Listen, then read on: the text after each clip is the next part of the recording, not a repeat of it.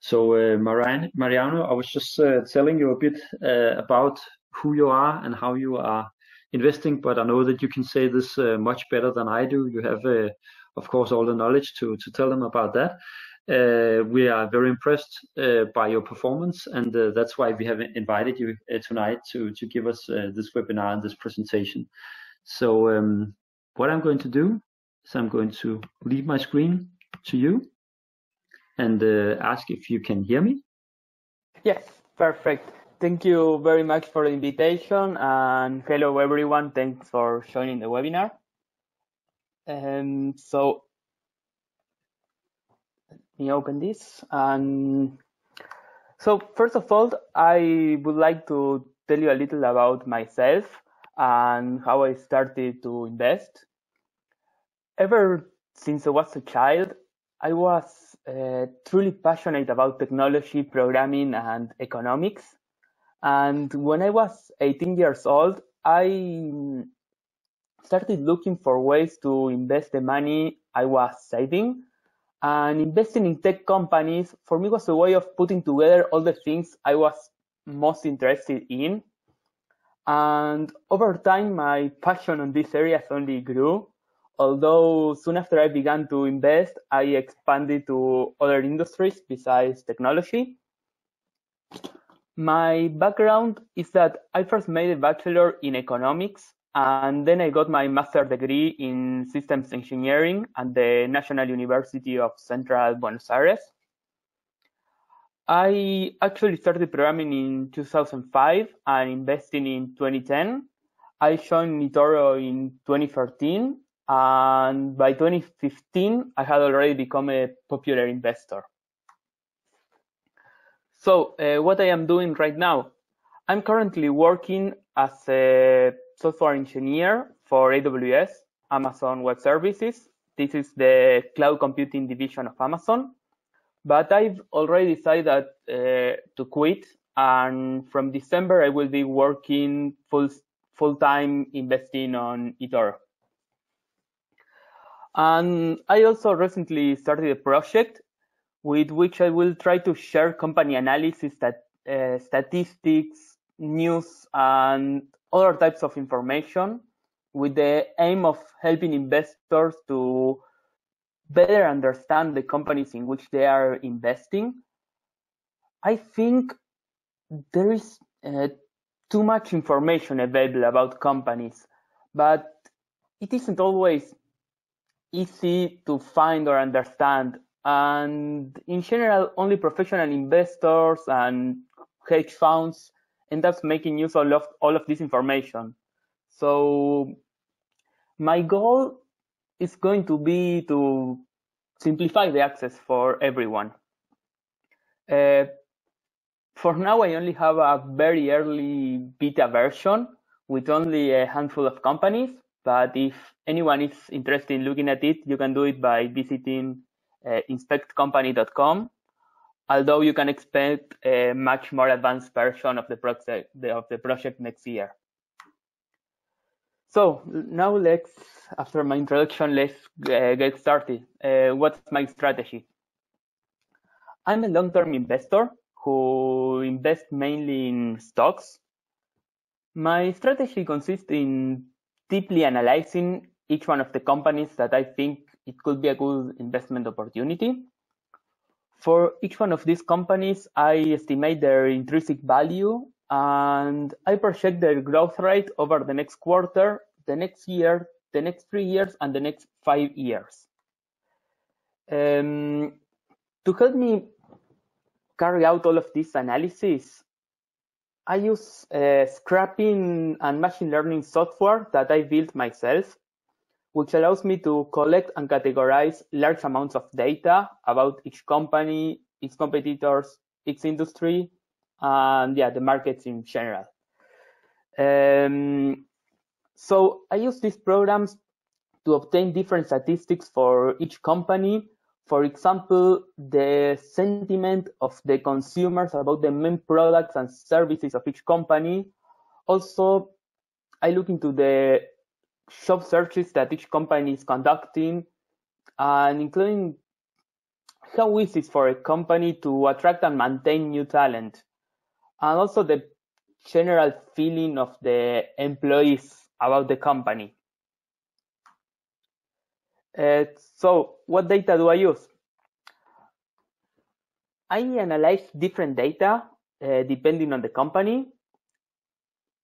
For instance, for pharmaceuticals, I estimate on average how long the researchers stay in the company, because researchers usually give a lot of importance to their career. So if a company has problems retaining researchers for a long period of time, it might be an indication that things are not actually going so well.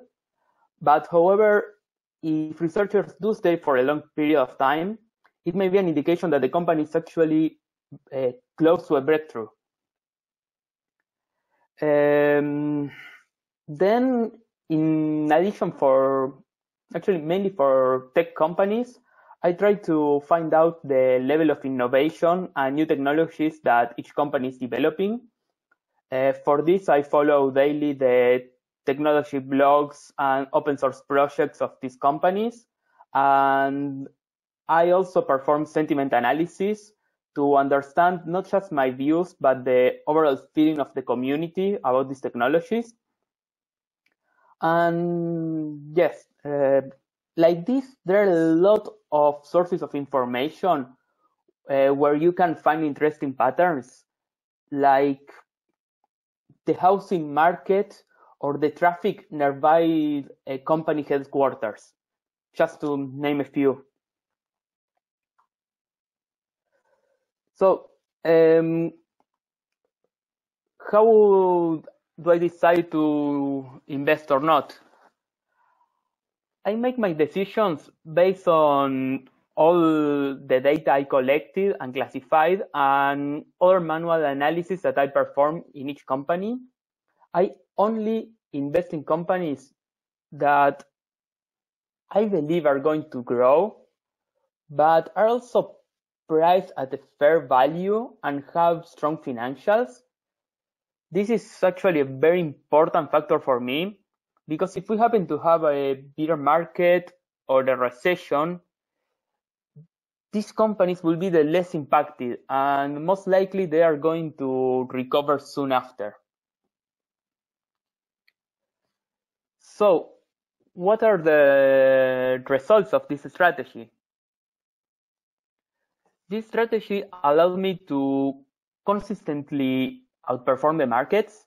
Since January 2015, I got a return of 211%, while in the same period of time, Nasdaq 100 had a return of 83%, and Dow Jones and the S&P 500 have even less than that. I included in the slide a chart that I took from eToro, in which you can see the returns of my portfolio compared with these indexes. The chart starts in January 2017, and you can see how I ended up outperforming all of these indices since then. And for people watching this webinar in the future, you can always see this chart up to date in the stats section of my eToro profile. So now I'd like to tell you a little about my vision for the future. On the one hand, I think we are going to go through a period of high volatility on the markets. There are many events that can have a big impact on the markets, like Brexit, trade tensions, and the US 2020 elections. And we're in a moment where a tweet or a comment on the Fed actions can end up having huge impact on the markets. And very importantly, on the other hand, I think there is a greater awareness in general about the environment and the planet. More and more people are taking action, changing their habits to try to help the environment. And I think this is going to have a big impact on certain companies, since consumers are going to look more and more products from companies that prove to be environmentally and socially responsible. Also, today, news about a company's good actions can become viral and reach millions of people through social networks. But the same, and even on a much larger scale, can happen with news about negative actions, right? If bad news become viral, I don't know, for example, because of a company polluting the environment or not being socially responsible in some way, I think it can impact the image of the company in such a way that it will be very difficult to recover from it, no matter how much marketing strategies are tried.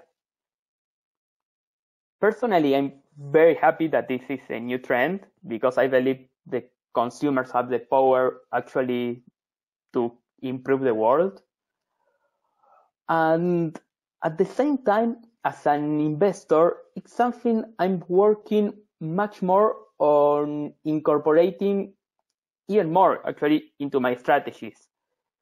Since I believe that companies that are not responsible, or it's not actually very clear whether they are or not, are going to have a much higher risk. On the one hand, they can end up with a bad image and lose consumers, and on the other hand, politicians are being increasingly pressured to create new regulations that help the environment. And as a consequence, they may end up harming these companies. I think this is going to be an increasingly important factor to consider before investing in any company.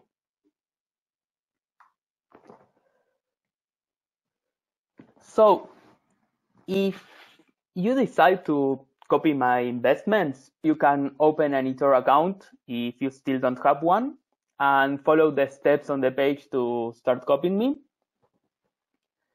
Regarding how much money to use, this is a very common question that I get. I believe the amount to copy me depends on what everyone feels comfortable investing.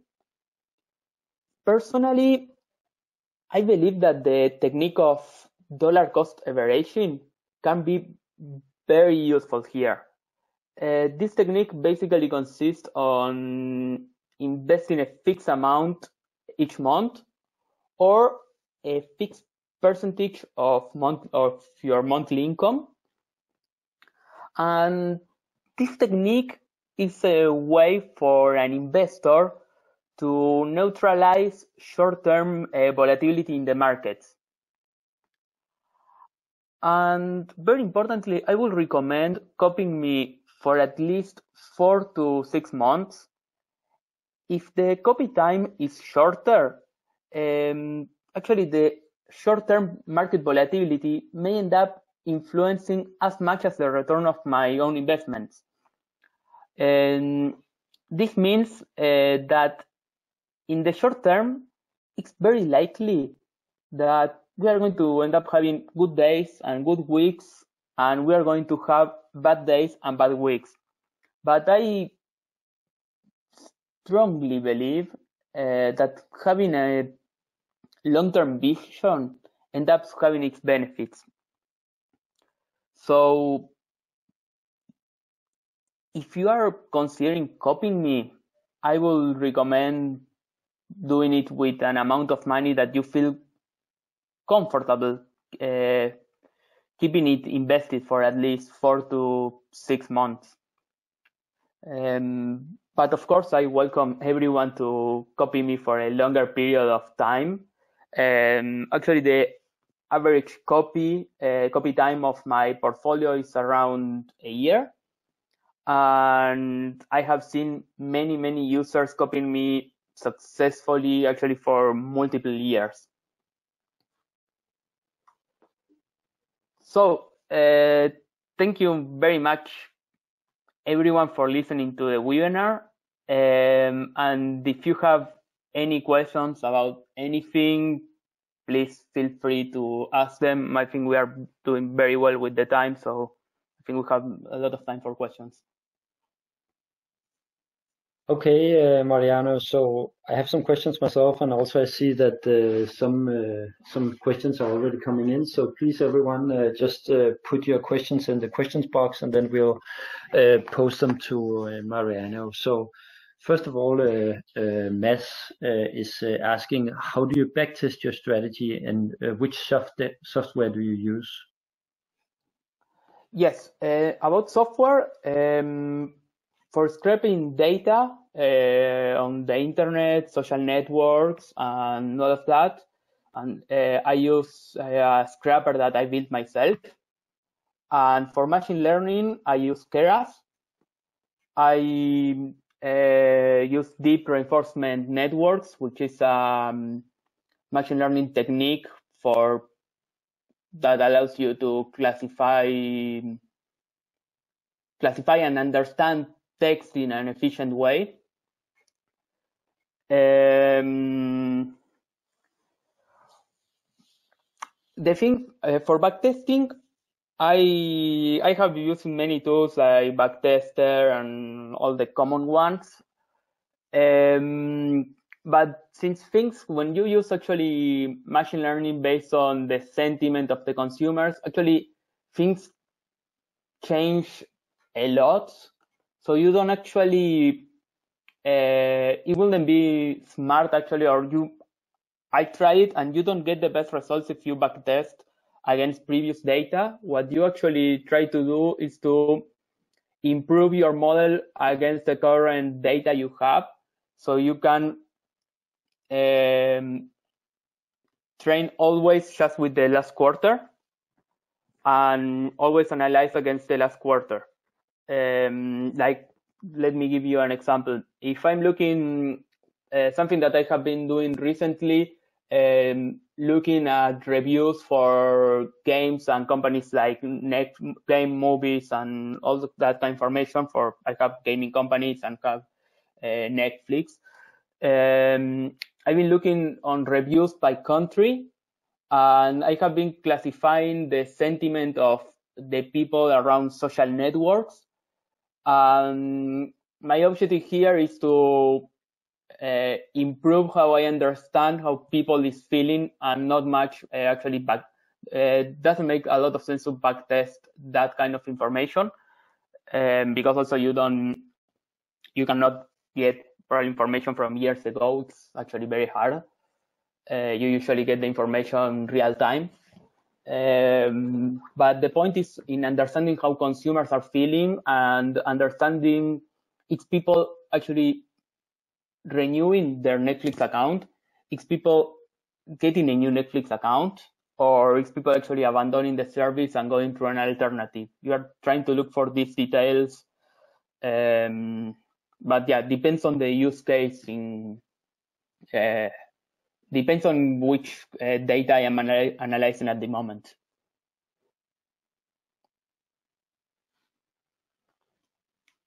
Okay, Mads, I hope this was sufficient for an answer. And Kenan is asking, where do you get your data from? You said that you're scraping, but then it's all kind of websites, or where do you actually get it from? Depends on the data. Like, I use different sources depending on the data I'm analyzing. Like, you can get traffic data if you are interested in traffic in real time from Google APIs. You can get from social networks, you can get a lot of sentiment and people commenting on their actions, if they are watching a show, a movie, where they work. Like, a lot of people today update their Twitter profile or LinkedIn or whatever social network they are using with the place they are currently working. So you can know how many people is starting to work or you can estimate how many people is starting to work in a company.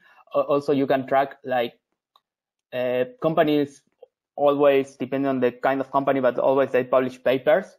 And usually then you can get the name of the top researchers, because papers usually are addressed with the name of the team of researchers.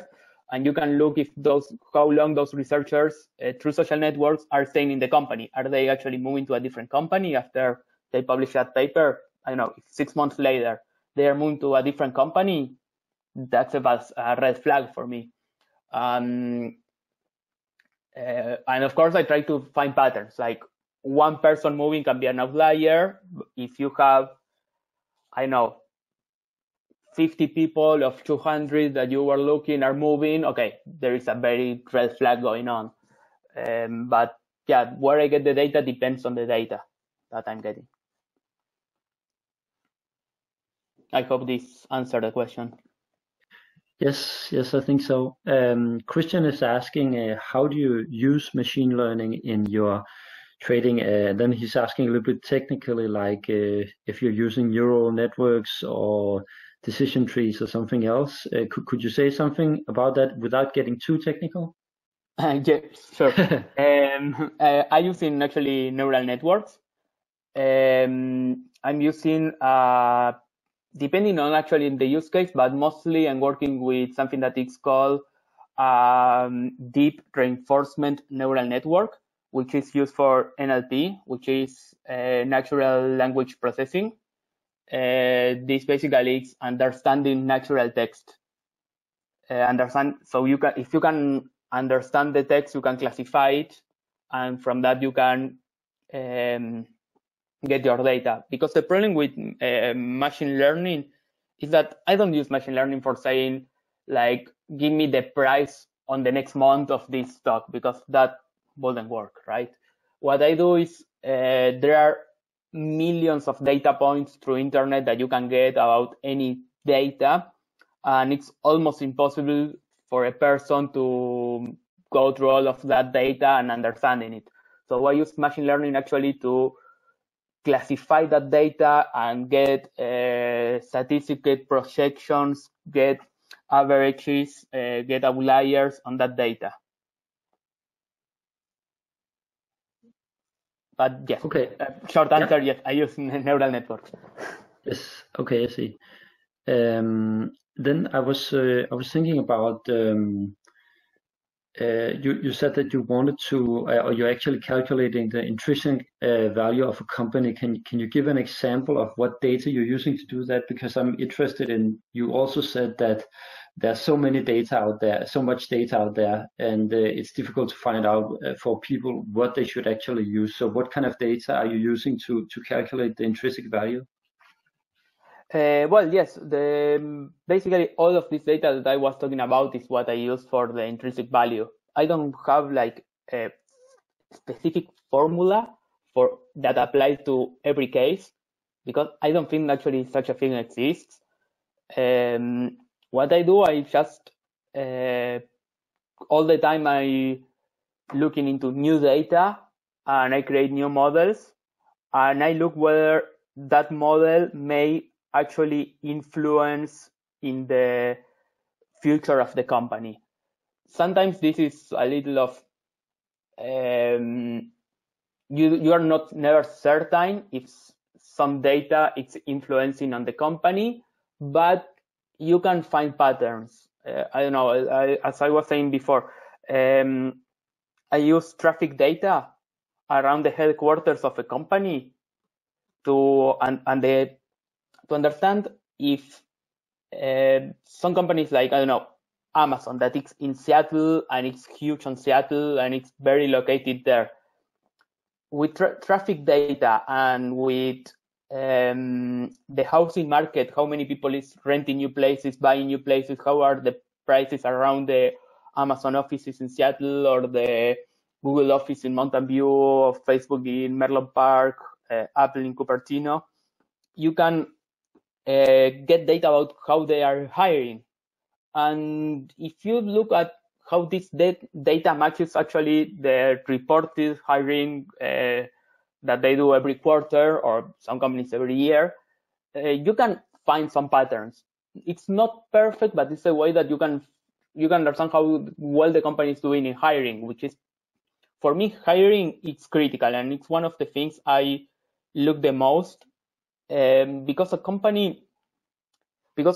especially when you're looking for engineers, from researchers, scientists, hiring is very competitive and very hard. And you can only have more people, not if you hire more, but if you can retain the people you're hiring. And that's a critical part, because any company can just hire people, but retaining them, it's very hard. It's usually, especially on researchers, it's not just about giving them more money, and scientists, right? It's not about money. These people want to work in something that has a future. And if the company has a lot of projects that have a good future, they are going to be able to retain them, those people. Otherwise, using this kind of data, you can understand that the company is not doing so well. And yeah, use basically all of this data I'm getting there and there to get my intrinsic value. That will be, actually, it's not just a value. I get a percentage of probabilities of a value. Like I say, okay, the intrinsic value for me is that, I know, X company, I think it's 70% chance that their intrinsic value is between 90 and 100, 10% chance that it's in this range and the rest in this range, or something. I set a set of ranges and probabilities on each range, basically. Okay, I was wondering, like, if you could give an example. Like, I see in your portfolio, Alphabet is the company that you have invested the largest portion of your portfolio, and it's almost 5% of your funds. Yes. And if we speak about, let's say, did you calculate the intrinsic value of Alphabet, which is the mother company of Google, or how did you actually approach investing in Google? Yes, of course. Yes, I did calculate on Google. I think Google is doing, in hiring, it's amazing. They have a huge retention of employees, especially on scientists and engineers. And also, I look a lot of the growth areas, like I mentioned at the beginning of my presentation. Google, for a company that is so large as Alphabet, I do this all this data analysis in each of its sub-organizations. Like, I analyze to Google, Waymo, Nest, Google DeepMind, X Developments, and Capital G, GB, and then the small projects usually are so important in terms of future money, but I try to look at all of them.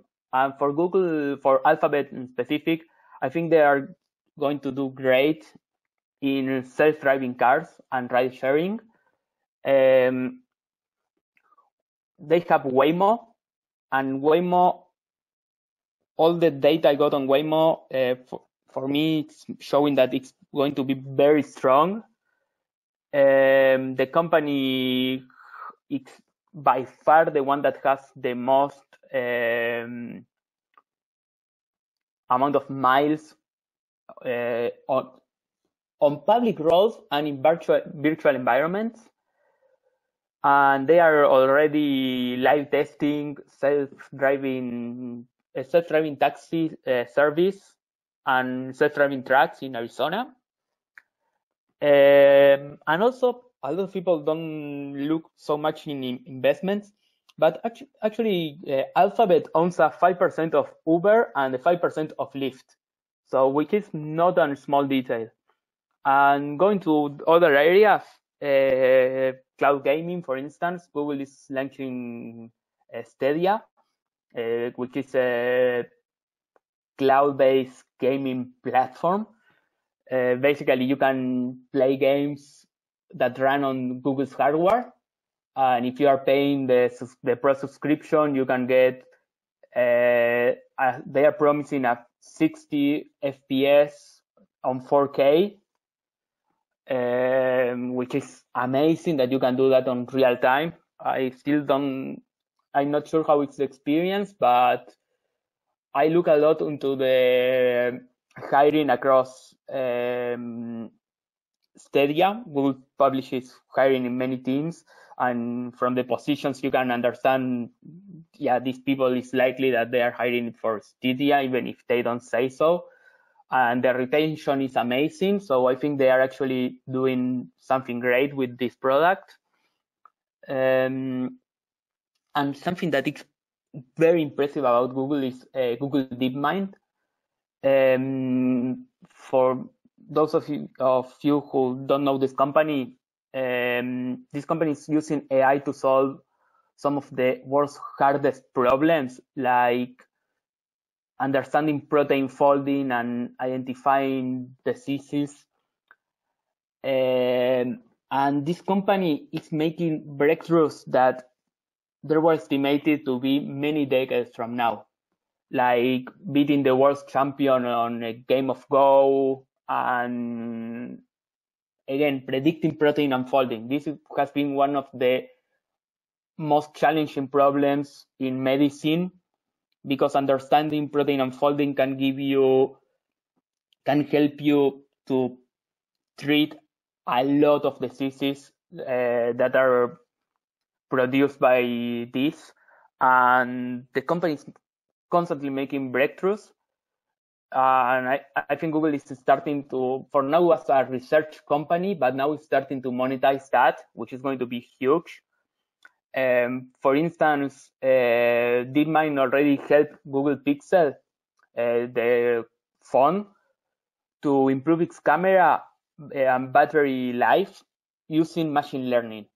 So using machine learning, they are able to get a picture that is much better than the actually camera that they built. And also they are actually, now Google is using AI, and mostly the AI produced it on DeepMind across the entire organization. They, for instance, DeepMind made this project where they optimize, I don't remember, like a 20-30% the energy consumption across the entire Google data centers, just by optimizing the cooling system through machine learning, which is amazing. And yeah, I think that's. And another thing that I almost forgot. Yeah. Google is investing in a lot of companies. It's actually Alphabet. It's one of the companies that it's investing the most, and it has invested, like Google. I made an estimation that they own an 8% of SpaceX. They own a part of Airbnb. They own a part of Snapchat. They own part of Cloudflare, and probably more than 10 publicly traded companies, which is, I think this company is clearly, for me at least, the intrinsic value is much higher than the current market value. That's why I invest so much in this company. Okay, very interesting. I was thinking about the timing in your investing. Like, do you look at specific elements about timing? Now you're saying like there's kind of a trade war going on. There's Brexit coming up. In some way. Do you think about timing at all, or do you just invest in good companies? Sometimes I always consider timing, but I actually think longer term that a trade war. Like if I think a company like Google, Microsoft, Amazon, and yeah, short term they may end up losing value because of the trade war. For me, that losing value is actually a buying opportunity, because I don't think these companies long term are going to get affected by, like, they can get affected somehow in that they may end up like Google. Google just took all its production factories from China and started moving to Vietnam. And yes, that may end up in some higher cost short term, and you can have a short-term slowdown in your productions until you reassemble everything in a different country. But these companies for me, are above these trade conflicts. Brexit, if you look in specific European companies, I think this actually can have a big impact. And yes, it made me change some of my trading decisions. If you see my portfolio, actually, I reduced a lot my presence on Europe since the beginning of the year. I had, I don't know, 6 or 7 European companies, companies trading, actually, not just European, companies trading in Europe stock exchanges.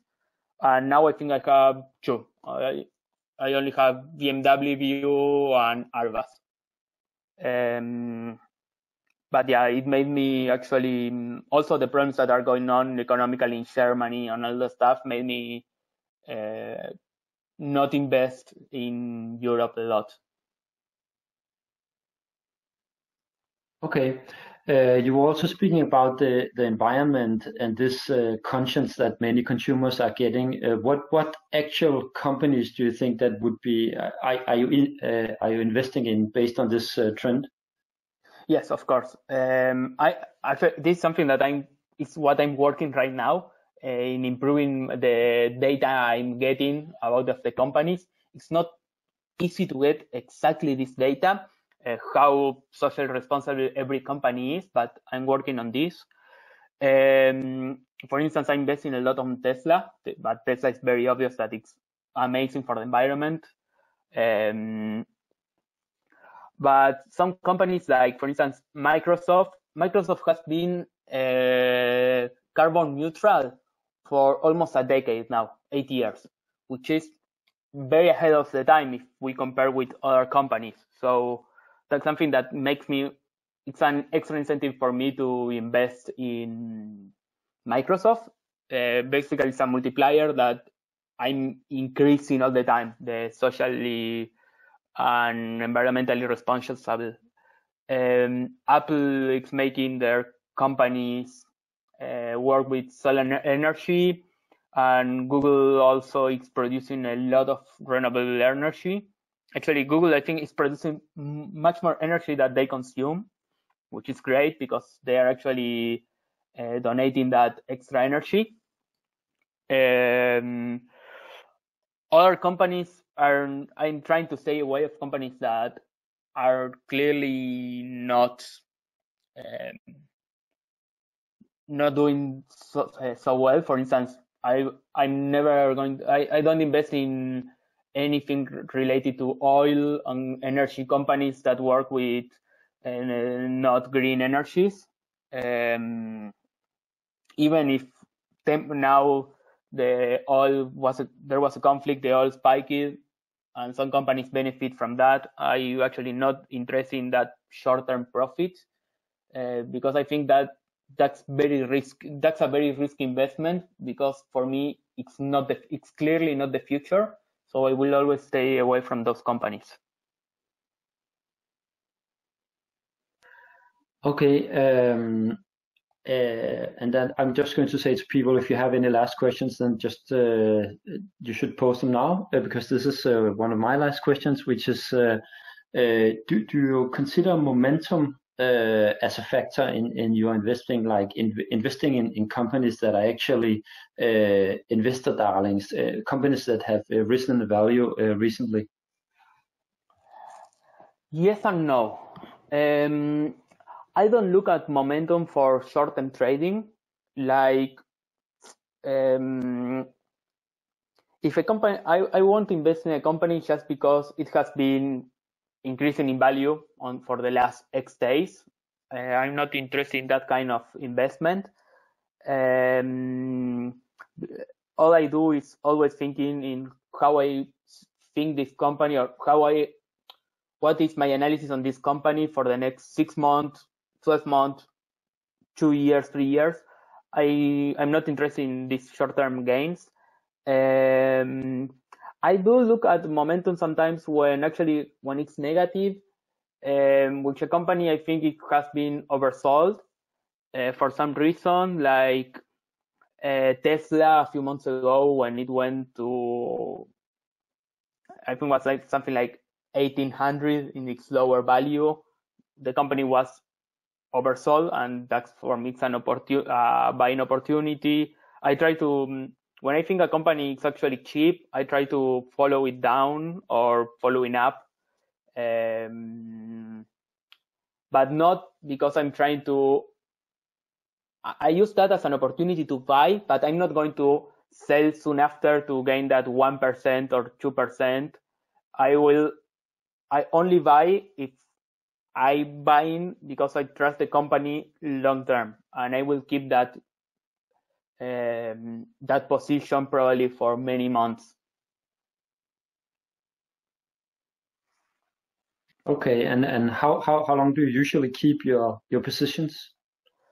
Depends on the company. I don't have any strategy based on timing. I'm running my analysis all the time in every company in my portfolio. If as soon as something changes or the probabilities of something changing, I can consider closing or opening more on that position. I don't have any standard on timing. Sometimes there are things that you cannot predict. You buy a company and then 2 weeks later you had some news or something happen with that company that makes you change your mind, and I will just close it even if I just bought it. But sometimes a company like Alphabet, you always, for me, this company, Alphabet and Microsoft have been two companies that I have held for actually a very long period of time, probably already, I think, many years already. I have had more or less, like I'm selling small positions, buying other small positions depending on my analysis, but I always have some investment in these companies, just because my analysis is all the time returning positive, returning that these companies are going to increase in value. The day my analysis changes, I will sell, but for now it has been years where constantly my analysis has been positive in these companies. Okay, Mariano, I think that was all for now. That was all the questions, and it has been very interesting to have you here tonight. And I would say thank you for coming tonight. I think it was very insightful what you told us about the different companies and the way you are investing. So thank you very much for that. Okay, perfect. Thank you very much for inviting me, and thank you everyone for joining and listening to this webinar.